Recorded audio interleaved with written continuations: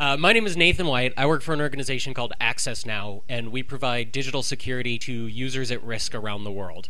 We have a 24-hour global helpline with offices in Costa Rica, Tunisia, and the Philippines. We follow the sun, helping journalists, democracy activists, gay rights activists, human rights activists around the world make sure that they have digital security so that they can do the work that they need to do to protect human rights. I'm on this panel. I think what we're going to do is introduce each ourselves, and then we're going to go through some basic tips for keeping yourself secure, and then we're going to open it up to questions. Sounds good to everybody? I'll hand it off. Yeah, I'm Gennie Gebhart. I work at the Electronic Frontier Foundation in San Francisco. I'm a researcher there focusing primarily on consumer privacy and security. And as part of my introduction, I wanted to tell you kind of how I think about personal security, kind of like the theory behind everything I'll say today. And that is door lock security. Often people come to trainings or they have questions about digital security, and they kind of seem to have what we call security nihilism. They're saying, like, it doesn't matter what I do, because no matter what I do, the NSA can own me. And however true that may or may not be, I ask people to think about their homes, their apartments, their houses, and the security they have, you know, the structures that house all their worldly belongings as well as them.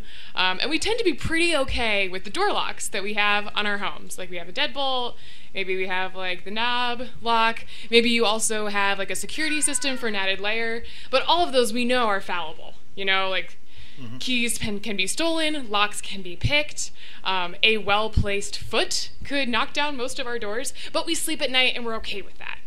So I encourage people often to think about their digital security in the same way, in terms of reasonable things that are not overly expensive that you can have a reasonable amount of confidence in. So if people have questions, or as we go through kind of various tips, that's how I tend to approach them. I'm Matt Blaze. I'm a professor in the computer science department at UPenn, and I do security and cryptography and things like that. You probably shouldn't follow any of my advice about what you should do, because I really don't know what I'm doing. I'm an academic, but what I can kind of tell you is how things can go wrong, rather than you know, what will go right. And so I'm kind of on the pessimist side of this panel. I'm not a nihilist, but I am a realist. Indeed. Yeah. So I thought we would open this up with me I wrote 30 steps to personal security about a year ago, and then never did anything. So I thought this would be a good time to brush it off and pose these ideas that I've written down, and then ask you if you agree with them, if you think I missed something, and if you think it's right, then explain what it is and how people can do it. So the first thing that we recommend, or that I recommend, is a personal security assessment. What's that? A personal security assessment is exactly what you were talking about. Is what is your threat model? Who are you worried about? Are you worried about surveillance from the police? Are you worried about surveillance from your parents? I don't see many teenagers in the room. Are you worried about corporate surveillance selling information? Or are you worried about just general security so you don't lose your information to hackers? I think that's what you were talking about. So if you were going to do a threat model, what would you consider? Yes. I love that you said personal security assessment, because that is kind of understandable and intuitive. The term threat model is a synonym, but I find it's often kind of like intimidating. People are like, what's with this military terminology? I just have a cell phone. So I think personal security assessment is a great way to go at it. And I usually think about 5 things. One, what am I trying to protect? You know, is it access to my accounts? Is it maybe financial information? What is the physical or digital object that I want to keep private or limited in some way? 2, who am I trying to protect it from, which you went through. One thing I'd add to the list is physical threats. You mentioned parents, also spouses, roommates, teachers, employers, people with any kind of like physical access to the devices or systems that you're trying to protect. 3rd, we've got what, we've got who. Then asking how, if this person or entity were to come after my stuff, how would they do it? Would it be picking a lock? Would it be rooting my device remotely? Like what are their methods? 4th, I have who, I have what, I have how. Now it's kind of the risk assessment part. If this were to happen, if they were to succeed, how bad would it be? And how likely is it that that's even going to happen? So we can often think of like some really, not far-fetched, but very extreme cases in which, a government hostile to me, might totally own me. The consequences for that, for a lot of people, would be disastrous. For some people, that is not likely at all. For some, targeted individuals, that is a real, constant threat. So I often, this fourth step, to me, is often the one that can dispel some paranoia. We can think about things with disastrous consequences. We can think about them all day. But often, not always, but sometimes, the likelihood is quite small. And then with these things assessed, who, what, how, and how likely, what's the probability I'm dealing with, then we come to the question that people often start with, which is, okay, so what do I do? What kind of resources, what kind of time, maybe what kind of money am I willing to invest in securing or locking down this thing that I'm thinking about? So I'll leave it at that for now. Yeah, so I think you started with the hardest part in a lot of ways, right? Because how do you know if you're right? The problem is after something has gone wrong, then you can kind of go back and say, oh, I didn't consider that, right? I didn't realize that that was going to be the threat. So I think, it's really important in kind of this personal security assessment, or if you want to sound technical and OpSec-y, you can call it threat modeling. But whatever you choose to call it, you kind of have to recognize this is one of the hardest and most critical parts of the whole of the whole thing. And in particular, here are two things that are hard about it. First is that part of it is figuring out who and what you trust. Like, what are your underlying assumptions? If your underlying assumptions are that my phone hardware is has not been tampered with, physically, maybe that's true, but maybe it isn't. If your underlying assumption is that this person in my life is trustworthy, what if they aren't? And so you design for something, and sometimes those assumptions end up being very fragile. The second is that capabilities of whoever your adversary is, and adversary is another very technical sounding term, but whoever the bad guy is in your scenario probably is going to have capabilities that will grow over time. And whatever you're assuming today is likely to be an underestimate, in general, of what they can do a year from now. Okay, so it sounds like there's some agreement there that think about what you have and the links that you need to go to protect it. That maybe the NSA can get to you, but if they're only going to get my my phone that has some phone numbers on it, I probably don't need to worry too much about it. Matt, I think this one you'll like. First one is use encryption, both secure your devices and using encrypted communications when you can. Well, yeah, why not? But on the other hand, I have some reasons why not. Yeah, which I'll tell you about. Well, but maybe some of my reasons for being less excited about this than you anticipate are the same as your reasons. I mean, the first is it's really easy to regard encryption as being some sort of special magic pixie dust, and I'm using encryption and therefore I don't have to worry about it. But in fact, if you're using encryption, the keys are stored somewhere, or the encryption is based on passwords, or but somewhere you have the capability of unlocking whatever it is you've encrypted, and now you have to protect that. So you're protecting a lot of data with a small amount of data, but that still doesn't reduce the hard problem of protecting that small amount of data. So you have to recognize what the limitations of encryption are. Encryption is great for protecting data. It's terrible at protecting metadata. And the information about who we're communicating with and when and where we were. Encryption technology kind of doesn't protect that. And then we've got the problem that if your adversary is, for example, a government, and you're operating in an environment in which you're trying to stay below the radar, under some circumstances, and maybe this threat is kind of overstated, but under some circumstances, the fact that you've got encrypted data may be a red flag that adds more attention to you. Yeah. Thank you. Yes, sorry about that. And I can add, that's a perfect seg, that sometimes the presence of encryption on your phone, which is generally great, digital security, 99.9% of cases. Please use encryption when it's an option. But sometimes it can be a flag or it can compromise other kinds of security, right? Digital security is not the only kind in our lives, and it overlaps with physical security, community security, all these other ways we can think about security and safety. So two notes on why, not that encryption is bad, but that encryption isn't the only thing. One, encryption will not protect you from phishing. You can get an encrypted email with a malicious link in it. If you click on it, the encryption is not going to protect you from that. And often often the thing that I imagine, not knowing each and every one of you personally, the thing that I imagine most people in this room would be worried about is going to take two forms, kind of the most likely threat for the average computer user. It's going to be information that's publicly available about you online, on page 50 of your Google results, and it's going to be links that are pretending to be something they're not.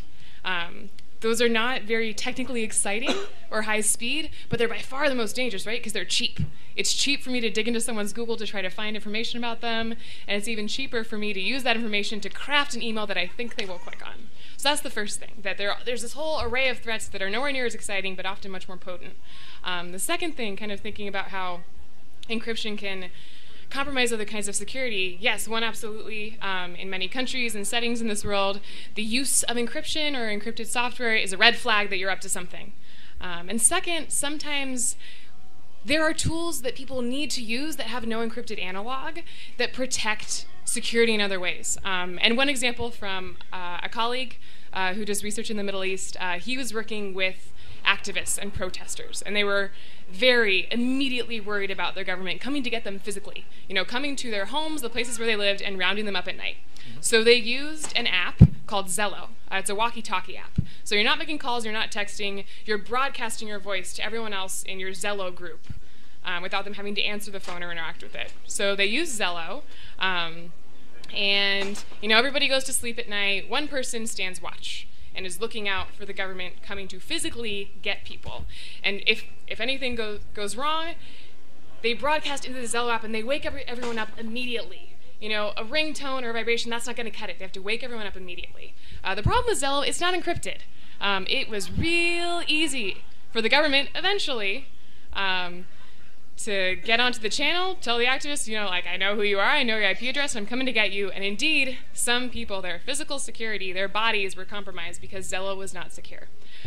So, the digital security researchers come in, they say, hey, don't use insecure apps, use encryption. They said, if we hadn't used Zello, they would have gotten us months ago. At least this way, they got us later, and they got fewer of us. And we can't tell you, hey, use this great encrypted walkie-talkie app. I don't know of one. I don't know if anyone here has one, but when there's no encrypted analog, sometimes it can be really hard to, as the advisors up here for digital security, to tell you to stop using this tool that you need, that your community uses, that your friends are on, just because it doesn't offer this one, like Matt said, limited feature that is encryption. Okay. But still use it. Use encryption. So use encryption, but don't rely on it and don't think of it as a silver bullet. I also would like to add that if you do not have a serious threat, if you are not in a place where using encryption is a red flag, then you should use encryption as a good civic responsibility, because you're helping provide anonymity for those people who do have greater security risk profiles. Also, you can cut down on mass government surveillance by making it harder for governments to target everybody if they have to actually spend the resources to target individuals to break the crypto. And finally, encryption on smartphones helps reduce physical theft of smartphones. So lots of good reasons to use encryption, but it's not a magic bullet. I originally wrote this list for consumer reports, so it's very easy, and I'm going to combine several of the next ones because it won't make sense as individuals. But they are change your passwords often, use a password manager, use strong passwords, never share passwords, never use the same passwords, don't use dictionary words as passwords. So I'll just throw that under the umbrella of passwords. What should we know about passwords for using good security? Okay, so first of all, there's all sorts of terrible advice about passwords out there. So, an example is, how many people have ever, been forced to enter a password, and your password has to have at least one uppercase letter, at least one lowercase letter, at least one Greek letter, at least one special character, at least one number, and no, consecutive digits or whatever.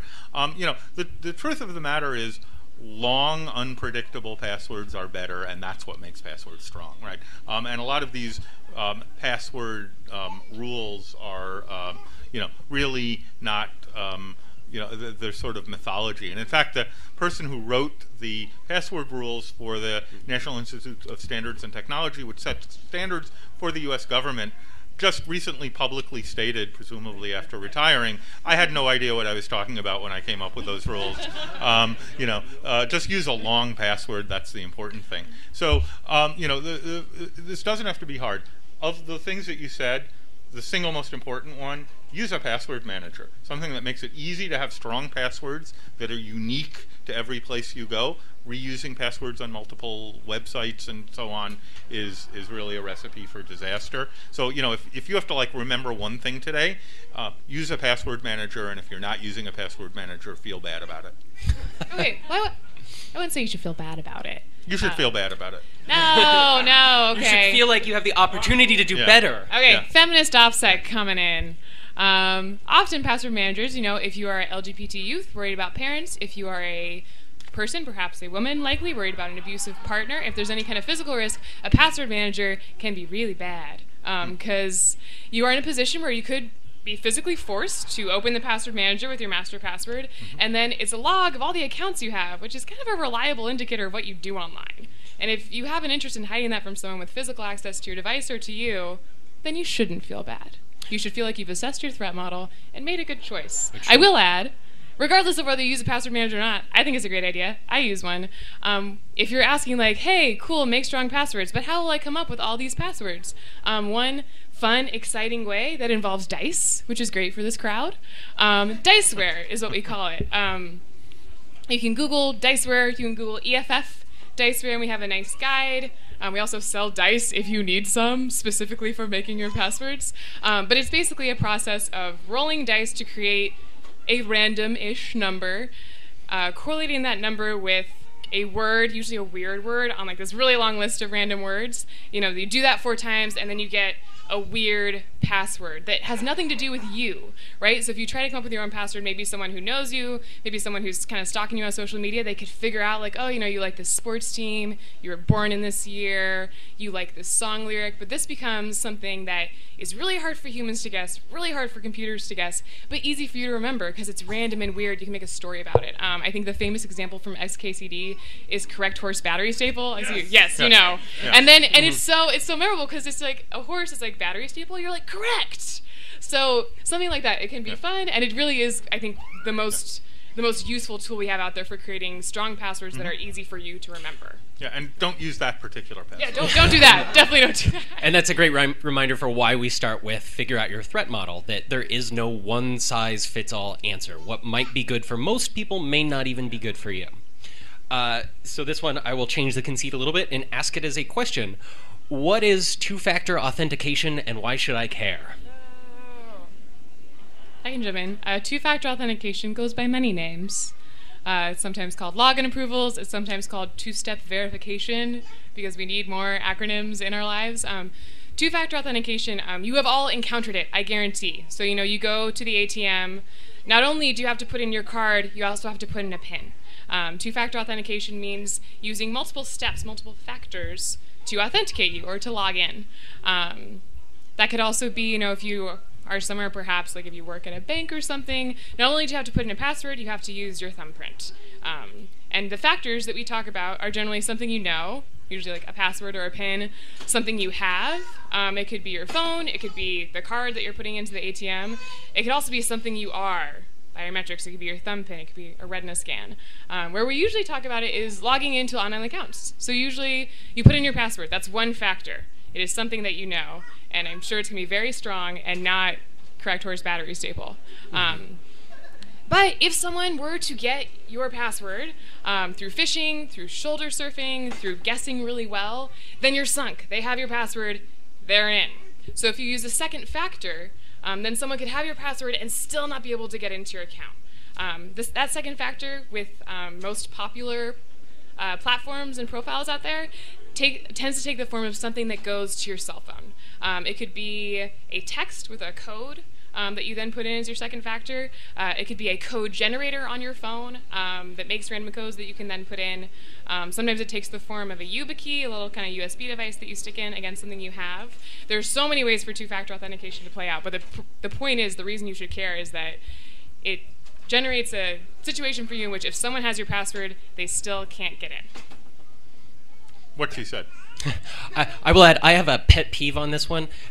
SMS-based multi-step authentication is not great. SMS is pretty weak. Anybody can get a hold of that. If you're in the same area, you can hijack it out of the air. You can call up your cell phone company and claim that I am you and reset you.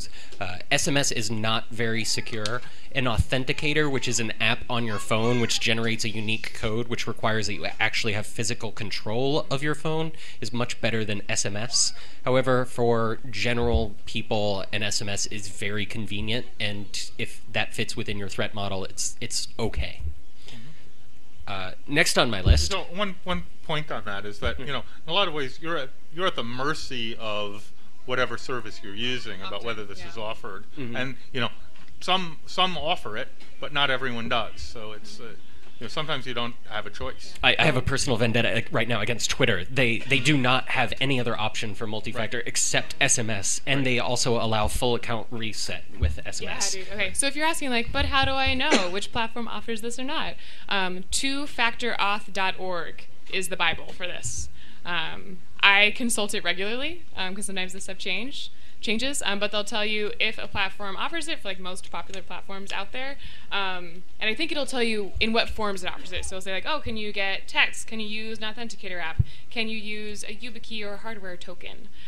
So that is really useful if you want to get started on this and start to add two-factor authentication to some of your accounts. Okay, next one, I'll ask this one to you, Matt. What is a VPN and why should I care? Right. So VPN stands for Virtual Private Network. And basically, this is a technology for doing something that we call tunneling over network connection, so that you can send all your internet traffic to a server somewhere that you create something called a secure tunnel to, where all of your internet traffic goes to this other place on the internet through an encrypted channel and then comes out onto the internet there. Now, why would you want this? Well, you might be using a particularly insecure connection to the network. So, how many people, you know, are using the hotel Wi-Fi? Well, you know, don't tell me. But you know, everybody can watch anything you're doing on the hotel Wi-Fi network at any hotel. They're notoriously insecure. What if that's your only access to the internet that's available? You might want to use a VPN in order to get access to it. So, so that's one of the main applications of VPNs, is to have your internet traffic go through a secure place, a secure channel through this insecure network, and come out at a place that you trust a little bit more to make it harder to see what you're doing. There are some caveats to this, though. The first is that eventually your traffic is still going out onto the internet, and you know, can be intercepted somewhere.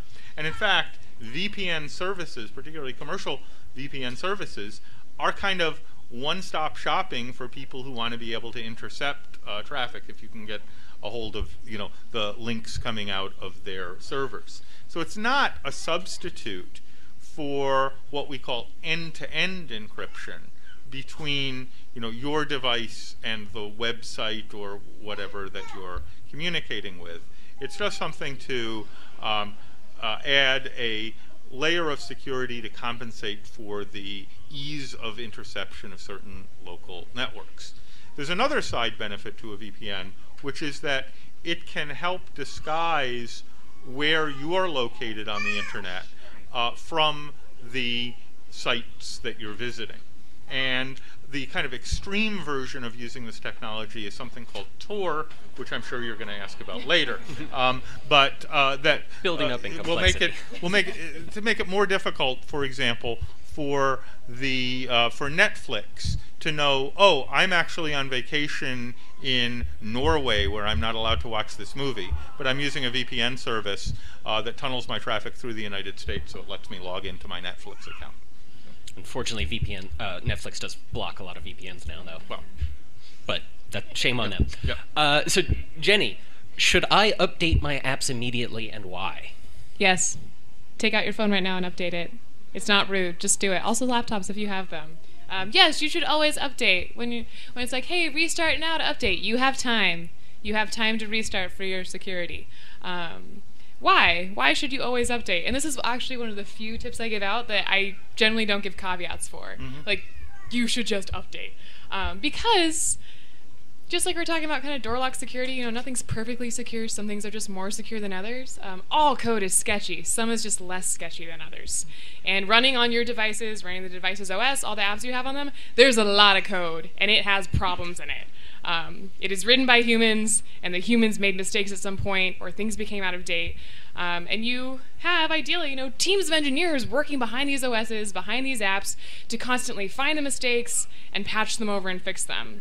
And all they need you to do is click update and maybe restart. And if you don't do that, that means that there is something out there. There's a way to exploit your device or your software in some way that the world kind of knows about. And until you clicked update, you are easier and cheaper to hack. So by clicking update, you make it that much harder to hack you. It is, I think, that's some of the most kind of, brush your teeth, floss every day, update your software on your devices. Yeah. So let me just add to that a little bit, that you will hear from people why she's wrong. And let me tell you why they're wrong. Here's what they'll tell you. Here's what they'll tell you. You shouldn't update because you never know if the update might break something. And it's conceivably possible that the update might break something, but your software, if it needs an update, is already broken. So by clicking update, you're going from something that is definitely broken right now to something that has a low probability of being broken after you get the update. The game, you win by updating, right? There is simply, no sensible alternative to updating. The other exception to the rule that people try to convince you of is that, they're going to add new terrible features that I won't like. And, vendors are sometimes bad about rolling security updates into new feature updates, and that's, and that's unfortunate. But, again, on balance, just update, just do it. Yeah, I'll add one more note to kind of expand on. I was saying it's more expensive to hack you. How many people in this room have heard the term 0 day? Okay, I'll be honest. How many people know what it means? Okay, yeah, that's fine. It's a weird term that's not very intuitive. What it means, why do we call it a 0 day? It means that the developers, the people making the software, have had 0 days to fix it. They don't know about it. And then after that, there's such a thing as a 1-day vulnerability, a 1-week vulnerability. They've had time to work on it.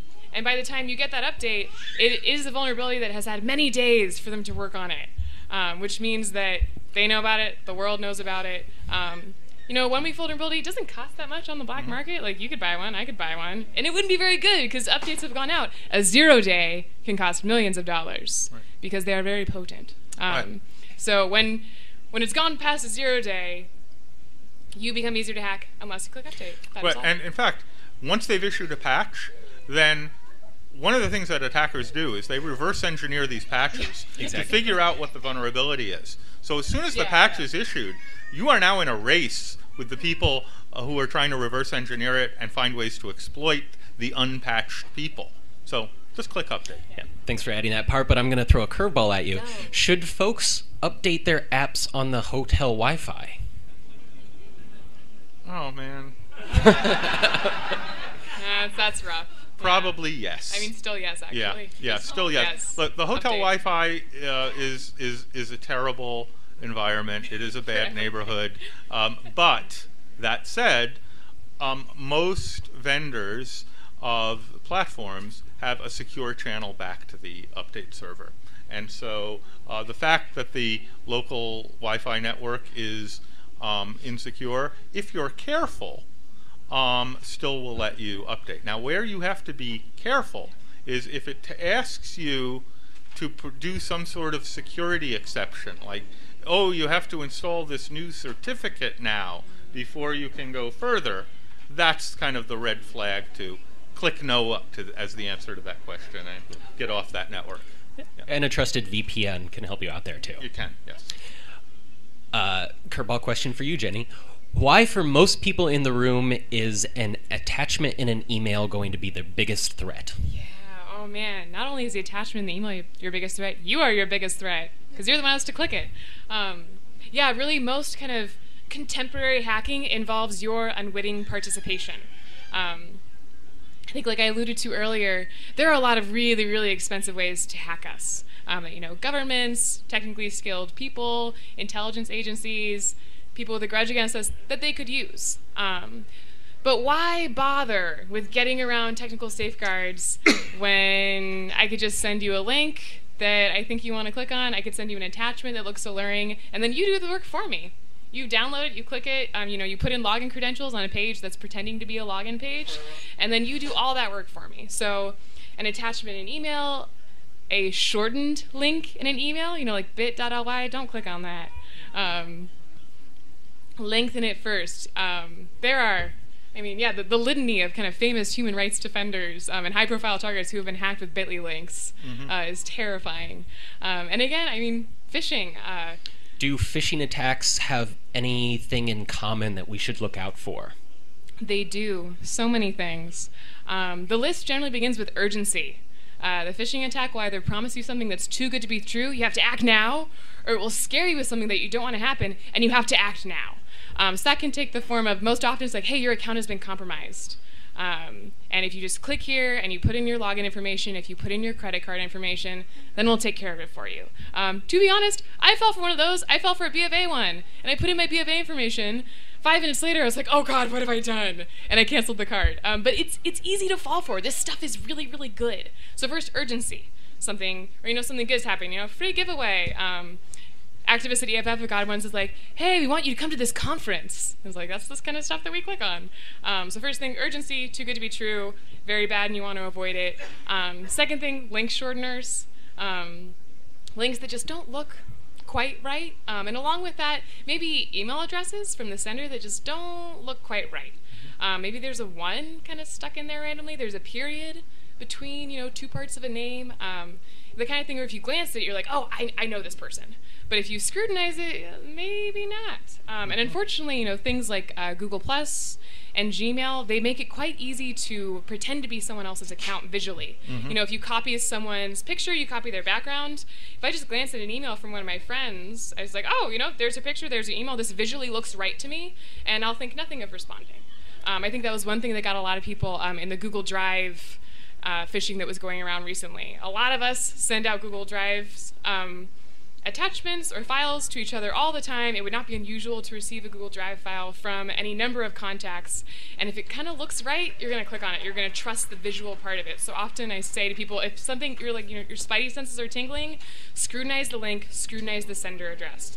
And if something is wrong there, then you know that it's not right. So that's the short list of things. Yeah, let me just add a rambling anecdote to that. So one of the things I work on is voting machine security.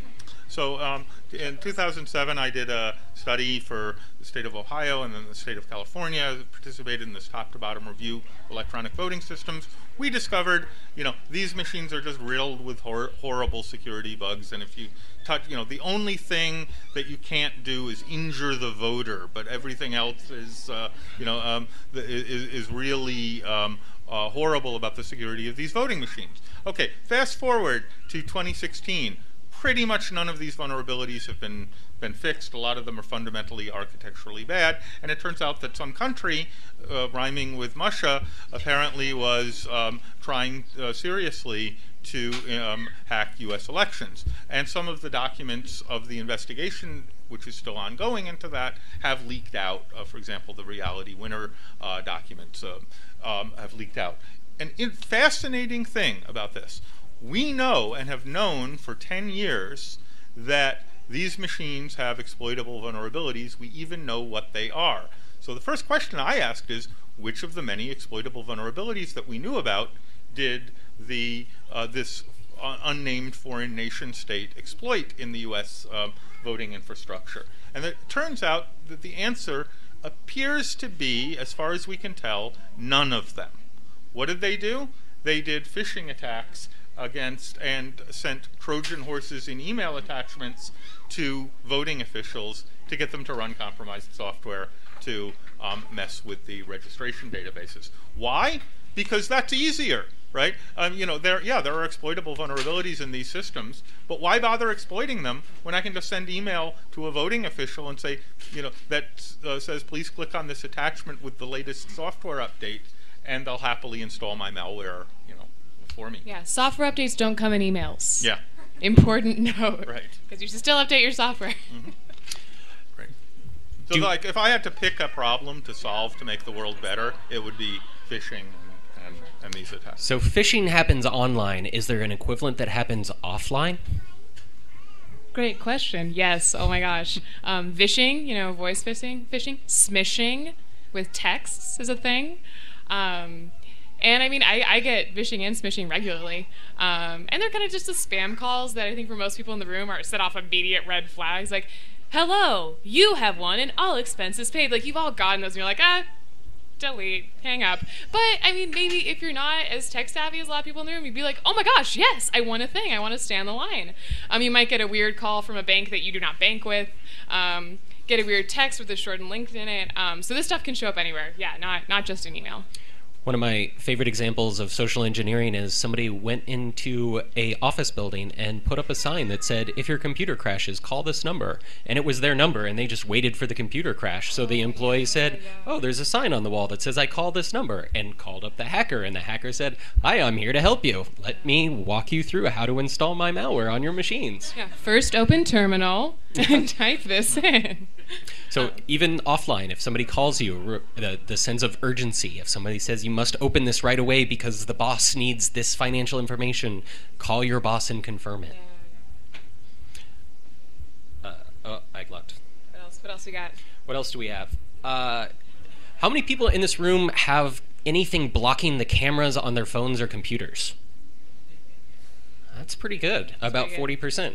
Let's go to the audience. Somebody who raised their hand. Tell us why. Over here. It is creepy. Oh. Can we turn I'll just repeat you. Even if the camera light is not on, he says, they can still access your camera and have it running. Yes. That is why. Do you want to add to that? Yeah, the microphones are just as bad because they're software set, so even plugging in a microphone shorted will not short them out. Yeah, microphones are also a problem. It does help. A lot of them you can, if you plug something in that's just headphones, sometimes that will shut off the microphone, but not always. There's no red flags for that. Or there's no silver bullets, I mean. Recently we were talking about OK Google and Alexa. We were talking about OK Google and Alexa, and there was a question of whether a anesthesiologist could actually have it in the operating room. And the HIPAA committee, the regulatory committee, said that they could not because Alexa and HIPAA is a turned-on microphone, and that would violate patient privacy. That's a great addition. I haven't even considered that. Yeah, so let me just add one thing to that. One of the interesting things about apps on the internet is it's really hard to know based on what the app does how much information is being sent out remotely to a third party. Like, there are two ways to implement Siri and Alexa and all of these voice-based systems. One way is to do all the voice processing on the phone itself and convert it from speech to text just using processing on the phone. Another way to do it is to send the audio up to a server at Google or Apple or some third party to do that with their servers. And which one makes sense to do basically varies over time. So, in 2016, the answer was do a lot of it up at the at a central processor.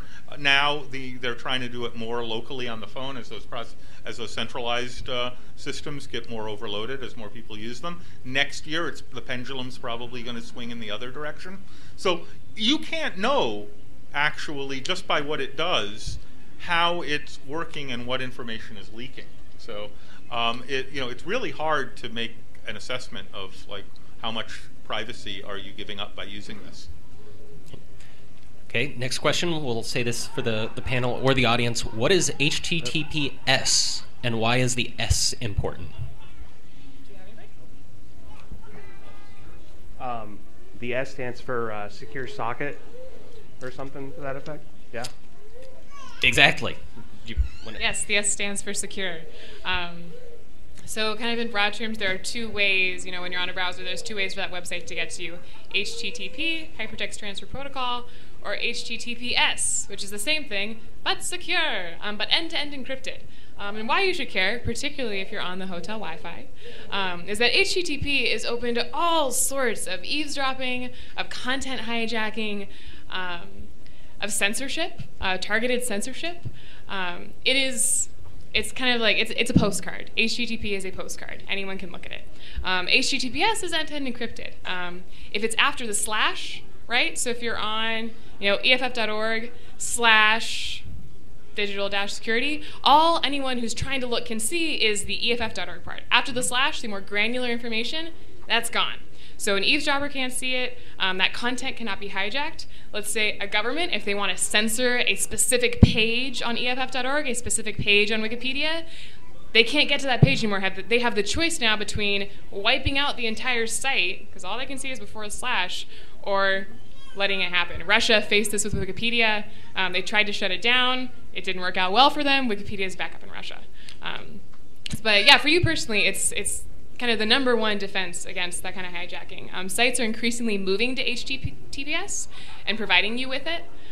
Sometimes a little bit of the S part will fall through the cracks. Sometimes only one part of a site is HTTPS if it's hosting, third-party content from advertisements. So one thing you can do is download from EFF, where I work. Download HTTPS everywhere. Yes, I see some fans, and that will catch the HTTPS that might be falling through the cracks as implementation goes forward, and make sure that you have it whenever it is available to you.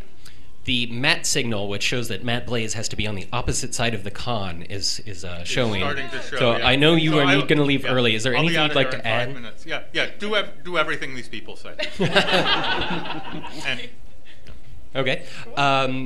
Gennie, is there anything that you want to add before we go to questions? No. Okay, then let's take questions from the audience for specifics. This was a comment earlier about the covering the cameras. Be alert for the school district next to mine issued laptops to the students. They were essentially compromised when they were issued, not by malware, but the fact that the administration could see you at home. Mm-hmm. Lower Marion? Yeah. Lower Marion? Yeah, And all right. literally, the parents refused to sue because they were the ones that were going to eat the insurance bill from their own school district. Yeah, student privacy is a whole another part of this, but that's a great point. Kind of school-issued devices that aren't yours. Before we do the next question, I want to recap, because I know people are going to be taking off for the next panels. The top-line messages I think that we've all agreed on are use strong passwords, use a password manager, update your apps, use a VPN. Is there a fifth one we want to add for make it balanced? listen to these guys. I suppose that does help. My organization does have a digital security helpline for users at risk that you can contact for specific questions and specific advice. And I think most people are familiar with EFF, who does this as their bread and butter. Yeah, and for questions, I'm on the next panel, so I'll be sticking around even once we're off the mics. But let's try to get in as many as we can now. Yeah. A quick question about securities and cell phones. I know through darknet sources and the like, there are some emulations for cell phone towers. I was wondering if you guys think that that's going to be a more normal thing in larger cities at the moment. Well, law enforcement use cell phone emulators all the time to be able to try to track your phone. I think as that technology becomes more common, yeah, we're going to see it. I don't personally think it's a threat that I would tell most people that they need to be worried about. You do want to be on a network you trust when you're updating your phones, but I don't think that that's a big enough threat that I would say that you would even want to think about it when you're updating. Maybe that'll change over time, but I think for most people that's probably not a big threat, but it's a good thing to be paying attention to. Two-factor authentication. Most of the websites I have that use it offer a text message or an email. Mm-hmm. Go into my phone, I get both of them, doesn't matter. email better, safer, or should I text message? So I actually do prefer email. Email will go to many different devices because I have an iPhone, an iPad, and a computer, and all of them have email. So it does go to multiple places, but the SMS is so insecure that if it's something that you're really concerned about and you really want to protect, I'd rather have it go to my email because I know that at least has another level of password protection where you can get an SMS off my phone without ever needing my password. I'll also add that kind of one layer of all the security is whether or not you're going to use it. So I always encourage people to think through, like, yes, the insecurity of our phone system of SMS, the additional password protection with something like an email account, the additional protection with an authenticator app. But often, all other things equal, it really does come down for me to what are you going to use. Like 2FA, two-factor authentication, as awesome as it is often just really inconvenient. Sometimes I'm signing in and I tell myself, like, feel the burn. This is what security feels like, because it's just hard and inconvenient. But if you use it is probably often more secure than if you're not using it. So all other things equal, just also go with the thing you're going to use and you're going to use consistently, because that is the best protection in a lot of ways. When you use a VPN, everything that you send goes through that VPN. That means if any place that you log in for accounts or anything like that, all of your password, all of your login information and all of your password is going to that VPN. That VPN will have then an entire list of everything that you do. Yes and no. And I'm just wondering, to what extent are you then trusting of your VPN? Have there been any, has that been an issue? And if so, do you have recommendations on a trusted VPN? We were having this conversation just earlier. In the world. One clarification though, if you're putting in your password, like you're going to your Gmail account and you're putting in your password, as long as that's HTTPS, your VPN will not see your password. They'll know you went to Gmail, but they won't see that the encrypted bits that you've put through it. That being said, yeah, you are trusting your VPN. You don't want to go with a fly-by-night VPN that you've never heard of. You have no idea if it's actually law enforcement, if it's using any encryption at all, or if you can trust them not to sell your data. And because you are trusting them and because it's difficult, it's very hard for folks like us to say specifically here is one company that you can trust. I will say a few that I have some reason to trust.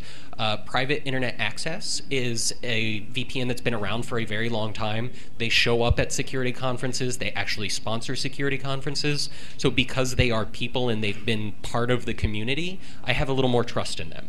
Another company that's pretty common is called TunnelBear, and I like them because they just did the first third-party security audit for a VPN and released the results. So that gives me some reason to trust them. Ultimately, you are going to trust them. Personally, I like to use VPNs that are outside of the country because I have a little bit more of a strain in trusting them, but if law enforcement wanted to come and say, hey, we know you're using a VPN and we want all of that web traffic, they have to go to another country to request that, which means they have to go to the Mutual Legal Assistance Treaty, and that will take them 6 months. And I don't want to make it easy for them.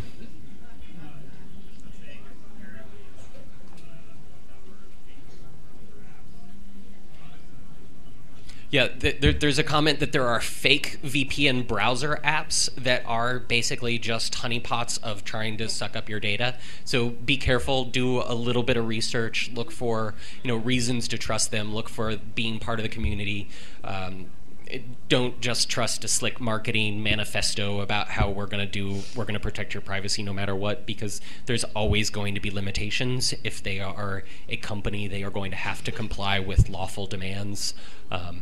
So do some research and remember that you are putting your trust in them, but that's also why to look for the HTTPS. So don't put anything through that isn't HTTPS, because then you're getting multiple layers of encryption. Who's got the box? So earlier the question was brought up whether or not we should do an update to our computer even if we're not on a secured network. And my question is, what's to say that there isn't somebody waiting for someone to do an update, says, hey, that's me, and then installs a beef hook on your browser? Yeah, so This is where it starts to get more complicated, that if you are of a particular, like if you are a heightened threat, you might not want to. For the most part, there's 80,000 people here. It would be really hard for somebody to set a trap for you as an individual. Also, when you update through like your phone or your computer system, it has a signed verification that goes to the manufacturer, so you're usually okay. If you were Edward Snowden and NSA knew you were here, yeah, they could do it.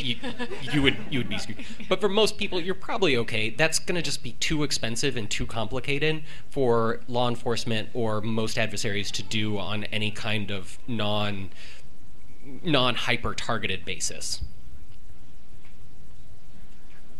Okay, so I do everything you say. I have VPN on my phone, I have VPN on my computer, I put tape on my microphones and my cameras, everything else. I use a password manager, all my passwords are random numbers and letters, blah, blah, blah. So what happens when I read in the news, Target gets breached, 80 gazillion credit cards, Home Depot, Federal Government Office of Personnel Management, my social was leaked. They were kind enough to give me 3 years of identity theft protection, even though my SSN will be out there for the rest of my life. And then we have Internet of Things. We have smart light bulbs, smart thermostats, lazy developers that are installing debug backdoors with the login as admin, and oops, now my network's compromised. So how do we as consumers force companies and industry to adopt stricter standards and, I don't know, stop being lazy and making mistakes that compromise I our donate security? to EFF and make sure that they're fighting the good fight for us. Yeah. Shameless plug. But no, probably not what you were asking. There are a few things that you can actually do. One, companies are going to get targeted and they're going to get hacked all the time. One thing I like to do is use a different email address for all of them. So if an email address and a password gets hacked in one place, it's dead. It's, if it's my name plus target at a domain, then that is the only place that's ever going to be used. So if Target gets hacked, I don't care.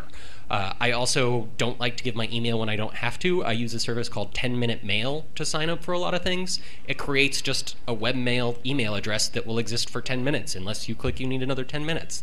And you can sign up for things. Yeah, Internet of Things and machine learning are very scary and things we talk about and worry about. It's going to continue happening, and that's why the base level of protecting yourself in the ways that you can is so critically important. Look out for phishing. That's always going to be the cheapest and easiest and most effective way for people to get information about you. If they get a large information, if they get the target database, what they're probably going to do is they're going to look for your email and look for your password, and then use that on Twitter, use that on LinkedIn. Where else did you use that same password and that same email address? So if you're using strong passwords in a password manager, you've already circumvented what they're going to do. You don't have to outrun a cheetah, you just have to outrun everybody else. I'll also add, part of the concern, for me at least, with kind of different breaches of companies with whom I've entrusted information is not necessarily, it's definitely a concern, but it's not my primary one, that there will be identity theft or someone's going to go grab my social security number, my credit card information. My bigger concern, and maybe also as a woman on the internet, is that someone's going to put that together with all sorts of other information on page 50 of my Google results and maybe dox me, maybe use that information to write a really, really convincing phishing email with details from my life. So one thing you can also do is kind of do a little personal assessment. Google yourself and see what you come up with.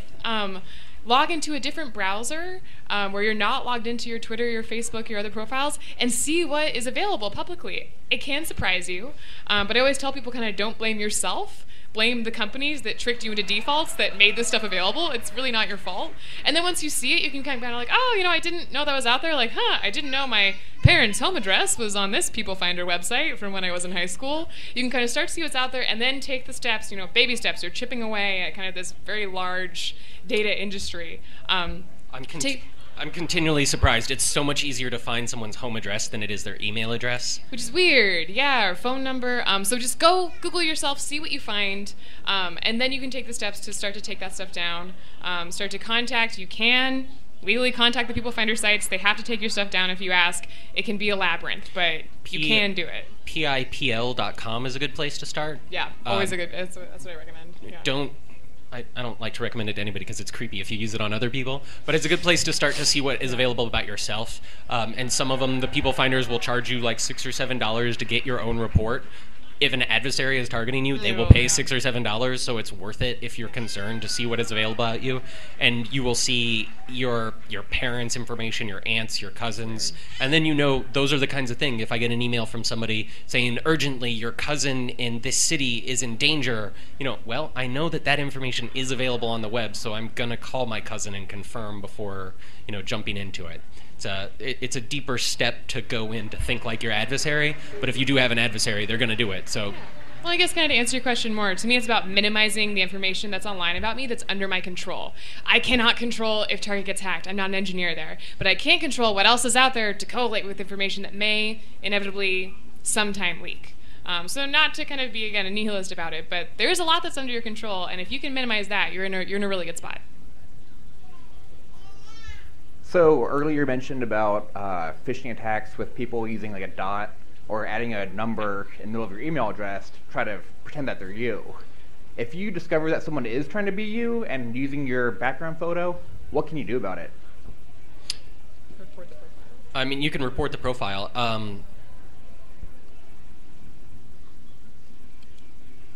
Sorry, I'm trying to think. I have an NDA that implicates how I can answer this question. For certain services, that threat won't be a problem forever. Sorry, yes. that's vague. Next question. Report them. Companies, particularly the big companies, are aware that that's a problem, and they are taking steps to try to make that to cut down on that. So just report them, and companies are aware of that threat and are working on it. Yeah, I mean, report them, and then if the profile doesn't get taken down for a long time, contact EFF, and we will try to help you. But it's a threat that people are aware of. Spammers are everywhere. Companies are like pretty good at taking down spammers. They're bad at taking down other people who shouldn't be taken down, but report them, yeah. Hello. I was wondering if you have an opinion on the usefulness of third-party encryption, software encryptors, you know, like, well, TrueCrypt, but now like VeraCrypt or stuff like that. You know, how useful are they? How good are they at fending off attacks, that type of thing? So that's a tough question. It's a tough question because some of them are actually pretty good, and because they are pretty good, people post things that law enforcement care very, very strongly about, and therefore target them with some of the highest level tools. So I think you just have to recognize that you are trusting a service, and I can't tell you whether or not you should trust a service, and if I did, it might change tomorrow. I think that's pretty much all I can say. Yeah. Unfortunately, it is. It's a constantly changing landscape that's really hard to assess, kind of systematically. There is I wish I had a better answer. There is no security system that's going to be perfect forever. Yeah. So even if we said yes today, it may not be tomorrow. So I would say make your own judgment on whether you trust it, but continually update that assessment of whether you trust it. And it is kind of another thing to keep in mind when we talk about trusted sources. I mean, I'm on the record as referring to Gmail, for example. Their security team is the best damn security team on earth. However, you know, I trust Gmail now. Do I trust who's going to own them in 10 years? In 20 years? In 50 years? I mean, this is kind of something really at the forefront of a lot of Americans' minds. You know, I was kind of okay with the NSA gun when it was in the hands of another dude, but now we loaded it and put it in someone else's hands, maybe. So I think always think about, you know, sometimes we can be very sure about who we trust now, but we can't really predict what's going to happen in the future. So that's just another, not even a tip, but a kind of a way to approach this stuff, and a way to approach kind of this really fraught question of trust. Do we have time for one more? Hi, I have a threat modeling question. Let's say you are active under a pseudonym online that you would like to keep segregated from your real identity.